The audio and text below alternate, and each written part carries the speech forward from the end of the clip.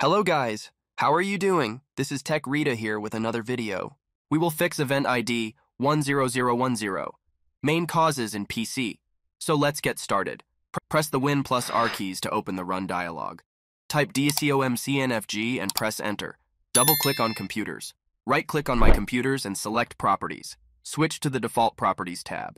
Check the box for Enable Distributed COM on this computer option. Under the Default Authentication Level drop-down, select Connect. For the Default Impersonation Level drop-down, select Identify. Finally, click on Apply and OK. Open the Start menu by pressing the Win key. Open the command prompt as an admin. Type the below command and press Enter. SFC/Scano.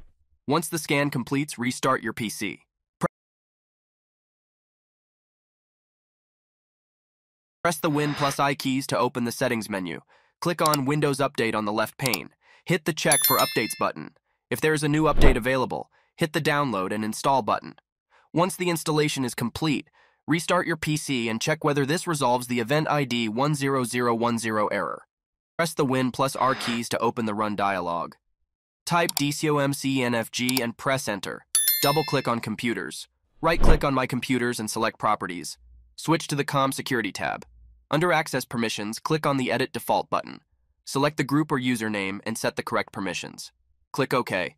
Restart your PC and check if this resolves the issue or not. Open the Start menu by pressing the Win key. Type Services and open it. Locate Function Discovery Resource Publication Service.